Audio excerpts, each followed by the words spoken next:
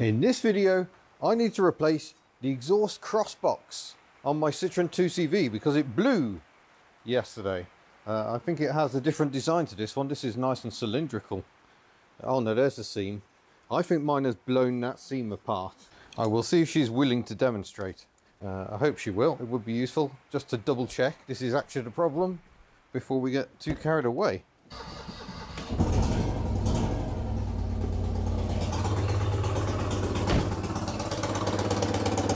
Sounds pretty terrible.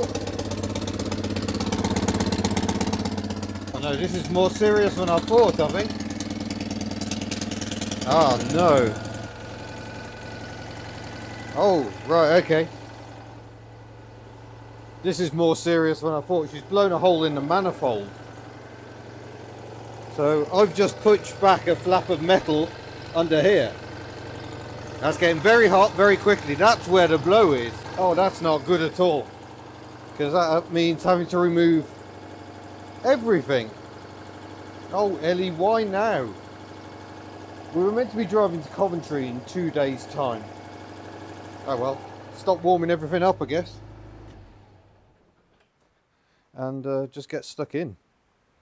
I wonder if I've got a new hose to replace this one.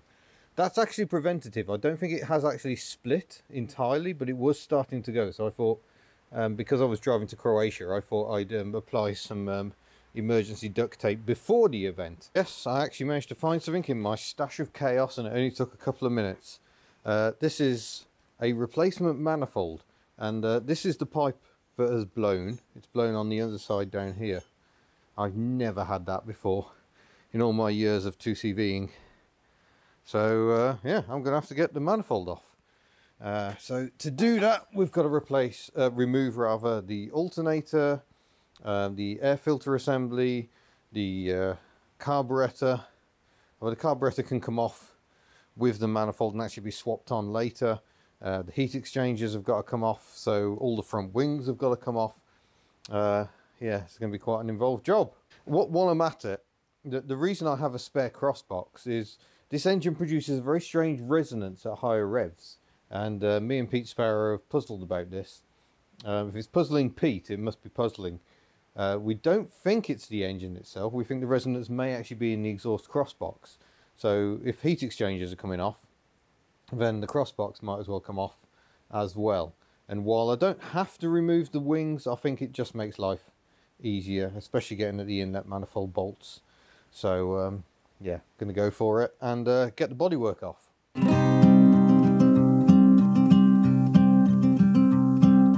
Well, there we go. Thought I'd go all fancy with me time lapse. How funky is that? Next thing to do is get rid of these hoses. This one's held on by garden twine, because the last thing you want is your cardboard hoses falling off and landing on the hot exhaust, because that gets very exciting. The other one is held on by a cable tie, so I just undo it from there, undo it from the heat exchanger, and then try and unthread it. Sometimes I just leave it hanging around the engine bay, but then it gets in the way and causes minor upset. I think the next thing to do is start getting the air filter assembly off. That's held by an 11mm down here on the back leg. 2 17s or 16s sometimes, just for extra lols, with the same thread size, to hold it to the starter motor, to the bell housing rather, and then screwdriver to get this clip off, and we're away. So I think we'll start with the 11mm down the back. I have disconnected the battery now because we're going to be disconnecting the alternator, and if the alternator wires start touching, again, life gets rather exciting. There aren't many fuses on a 2CV, 4 in this case, although I've added a couple more. I've got a couple extra ones on the headlamps. The headlamps unfused from the factory. That one's definitely a 16, joy. As this one's a 17. I don't know why Citroen muck things up like this. Older 2CVs tend to have 12mm headed bolts, even though it's a 7mm thread, which would normally be 11. Manufacturer specific bolts, we get quite a lot of them these days, all various odd torques and inside torques and whatever. Nothing new. Right, I need to try and find a 16mm spanner. These shouldn't be too tight. All they're doing is holding the assembly in. They back up onto the bolts that hold the engine to the bell housing. So those ones you do want tight. I'm going to do this bottom one down here. Breather pipe is disconnecting from there. So I should be able to lift this off at the back. He says. There we go. And there's that washer. And then slide it back, pull it off the carburetor. Ooh, have I got my wiring attached to this? There was a metal clip. A metal clip is not really what you want. Yeah, I've got it held on. Holding onto the wiring loom. I think I'm going to have to snip that. Yeah, from the factory they had a metal clip which holds the wiring loom to the air filter assembly, just to keep things from moving around too much, and that really isn't a good idea.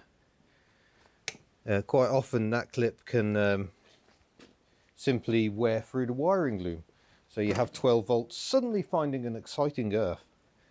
So most people consider that undesirable. And there we go, it's the air filter assembly away.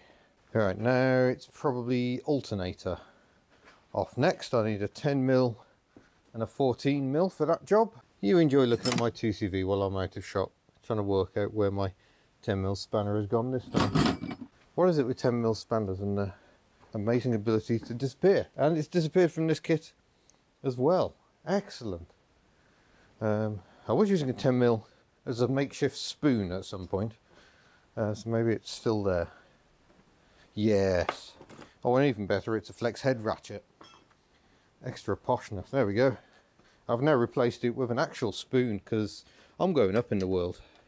Oh yeah, I remember that I've got a temporary fix to the wiring here, where the alternator wiring fell short, and I've wired in 2 wires, but that does seem to be working, so maybe we'll leave it as it is. Got nuts, washers, shake-proof washers, 2 connectors because of my random wiring, a little spade connector, and the alternator wiring is now free. And we'll put the nuts and washers back on to avoid losing them later.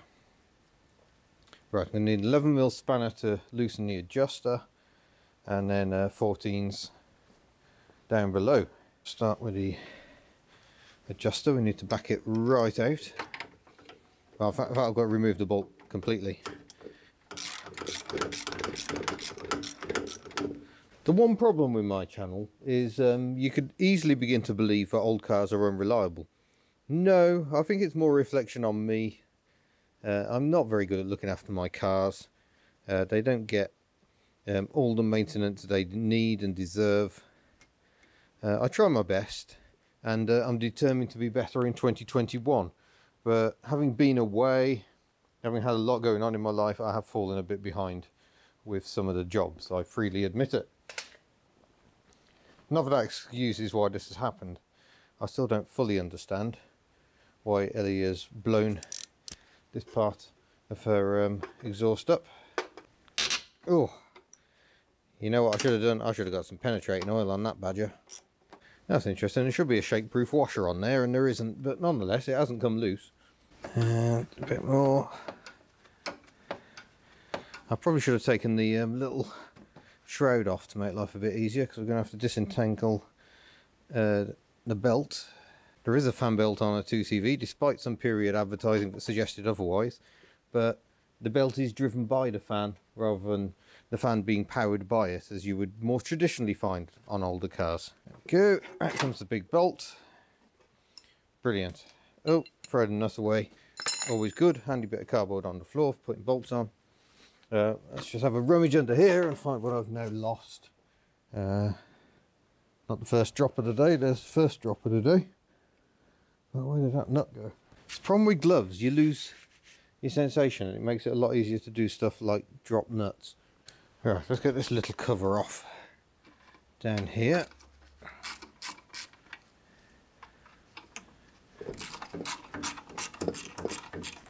All 3 are a slide, all 2 in this case are a slide fitting, so you just loosen the bolts and you can pull the little cover off on the top of the assembly here.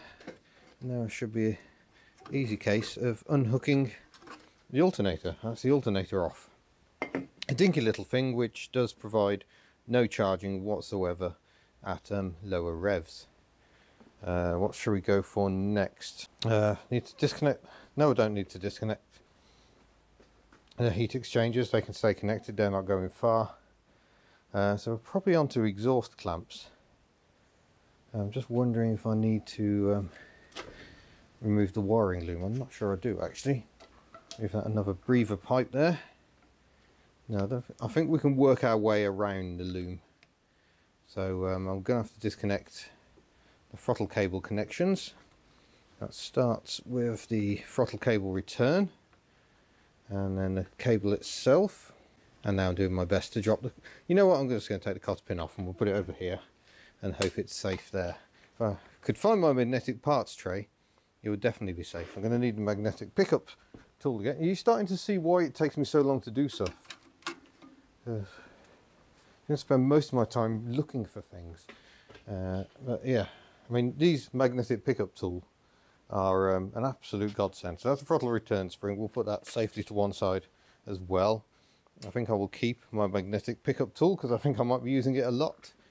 And choke cable is next. I have a feeling that's a 10. There, is that a 10? No, it's an 8. Okay. Left the 8 on the floor over here.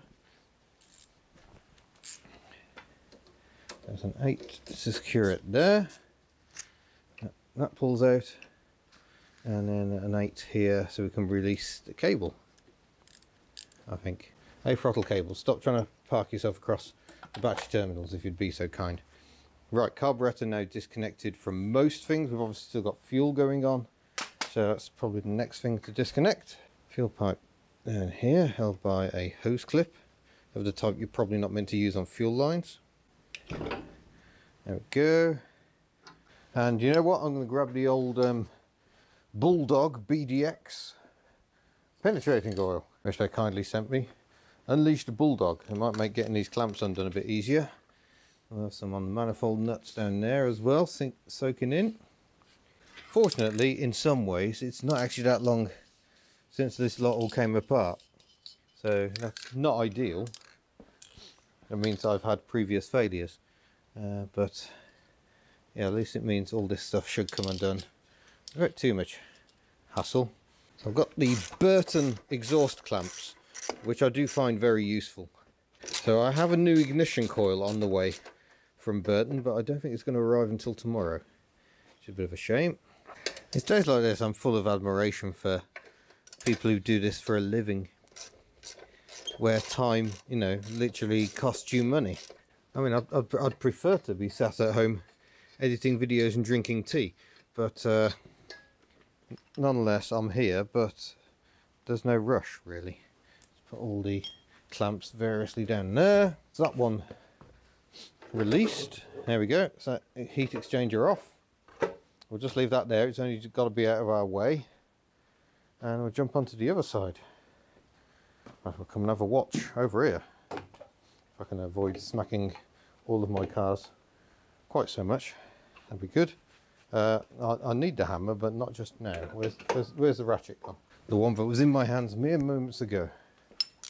I'll tell you what, after working on the Fox, this is nothing short of a revelation, really. To be able to get panels out of your way so you can actually do stuff. Marvellous. Now we are motoring, people. This will all be off in no time. I sometimes think power tools will make life a lot easier, but when I watch folk like Mighty Car Mods, you know, they've got all that brand new equipment and it just doesn't feel like two blokes mucking about on the driveway anymore, which is what I enjoyed that program for. I still like Mighty Car Mods a great deal. Rather stupidly, I did actually speak to Mighty Car Mods when I was in Sydney, but we didn't manage to arrange a meetup. And that was largely because I wanted to meet the Mirror more than anything. And the Mirror was not available. And looking back, that may not have been my politest move to go, oh, the Mirror's not available, I don't want to meet you up. But that's effectively what I said. So that was stupidity on my part. But yeah, my gosh, they bring a level of professionalism that I can only dream of.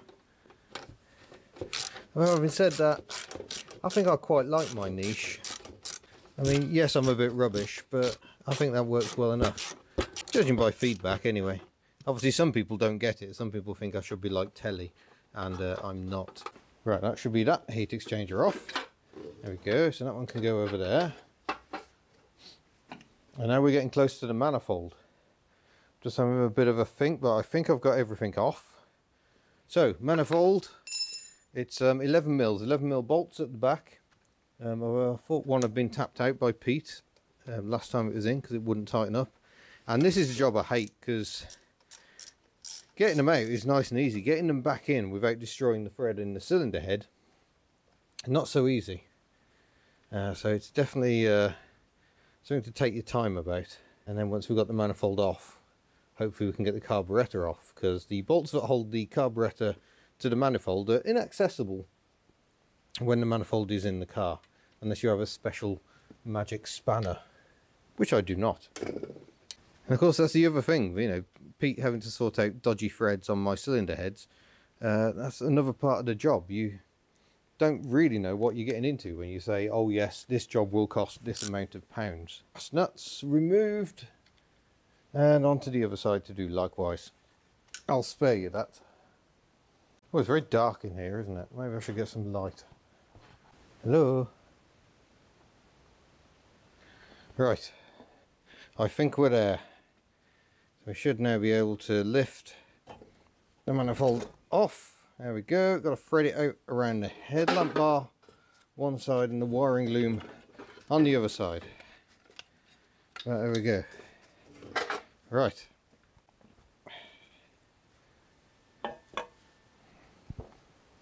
Now the next job is to get the carburetor off the manifold, and like I say, hopefully that job is now a lot easier given I've got the manifold off, because otherwise you can't access the bolts. So let's just take a note of where we are. We've got carburetor, we've got this little plate for holding the throttle cable on the back, so that's first, then it's carburetor, then it's an insulator block, and then we're onto the manifold. So let's grab the 11 mil. Oh, that's exciting. That one is 12 mil. And that one. Okay. I thought they were 11s. But no, that would be far too easy, said someone at Citroen. Who wants 11 mil bolts when you can just mix things up a bit with some 12s? Ah, jeepers. There's always something in the way on these. There we go. That one's starting to go. Let's crack off the ones on the front. Ooh, that one's tight. Or is it that the spanner is actually... Yeah, spanner hasn't actually got room to turn on it. Marvellous. Sorry, you're all the way up there and I'm down here. But nonetheless, I'm progressing. It's always fun kneading on concrete on a really cold day. A workbench would be very pleasant, I will concede. No, we haven't got any nut on... Sorry, no washer on that one. I'm not sure if there's meant to be. This one has a washer. Little shake-proof washer. Kind of makes sense, I suppose. Don't want your washers shaking, your carburetor shaking off rather. I'm just going to hope at this stage that the insulator block hasn't got a crack in it, because I haven't got a replacement of those, I don't think. And that is a thing that can definitely happen, which of course causes an air leak. And I think this carburetor is already leaking air, having spoken to Pete Sparrow. Well, I definitely had an air leak because of the dodgy inlet manifold bolt, and I think that was making her run lean, and I think that's why she was pinking so much on the Croatia trip. There we go. Nut, that's that little plate, but remind me not to forget that. And in theory the carburetor is now ready to come off.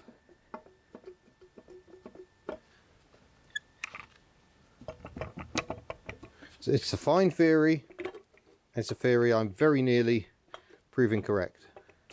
Ah, there we go. Ooh, gasket. Try and keep the gasket on the carburetor. Don't want the gasket getting ripped. Come on. Hadn't thought about that. There we go. So the carburetor is off. And let's put that on the cardboard over there. Here's our insulator block. And the good news is I can't see any cracks. So that's good. Even better, it appears to be brown. which I'm taking as a very good sign. So it looks like someone's already cleaned up the face on this one, but now I've got the carburetor off, I should be able to show you the damage. And that's my pickup tool scaring the hell out of me. Here we go. This is where the failure is. It's blown a little hole in the pipe right there, very neatly. Never seen that before in my life. And oh, that one's not looking in great shape, is it? So that's the exhaust manifold gasket. Oh dear. I've got a gasket in place on that side. It's seen better days, but it is there. We've got a gasket over here. No, I think that gasket is delaminated. Bother! I hadn't even thought of that, because if I haven't got the decent exhaust manifold gaskets, I'm screwed. That might be the end of tinkering today, because I've just reached the end of the road. I'm going to have to order up some inlet manifold gaskets and hope they arrive tomorrow. Otherwise Ellie will not be going to Coventry. Oh, I didn't think of that. It's one of those items perhaps I should think about keeping in stock, although of course if I kept it in stock, that doesn't necessarily mean I know where it is. Nonetheless, we're defeated for now, sadly. We should just have to have a cup of tea. You can probably hear the kettle boiling in the background, and I'll have to get back to this job. Slightly upsetting, but there we go. I'm going to go and grab some blue roll just to plug the ports on the engine, and we'll leave it at that. Oh, tea. That's the end of part 1 of this adventure, or is that misadventure? So yeah, Ellie needs some sorting out. Find out how I did that in the next video. Thank you very much for watching. See you soon. Oh, that's amazing. I've just managed to refit the knackered manifold. Sometimes I amaze even myself.